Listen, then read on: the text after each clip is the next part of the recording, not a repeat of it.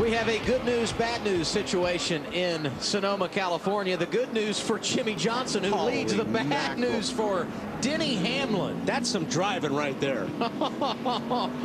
Still clear by 10. He's got to be driving. I know out the driver's window. Yeah. Okay. Here's what happens here, and we'll look. Obviously, when he came down pit road, he's doing. I can't believe he's keeping this thing on the racetrack right now. Okay.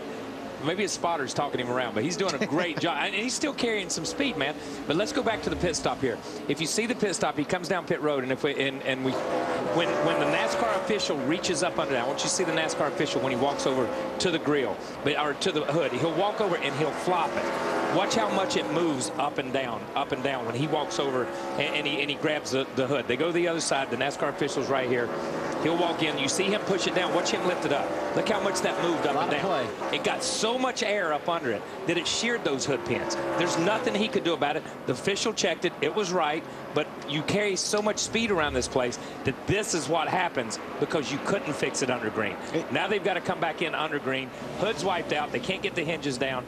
Look at them shearing them. They've got bolt cutters cutting the hood hinges right here just to get it to drop back down. Yeah.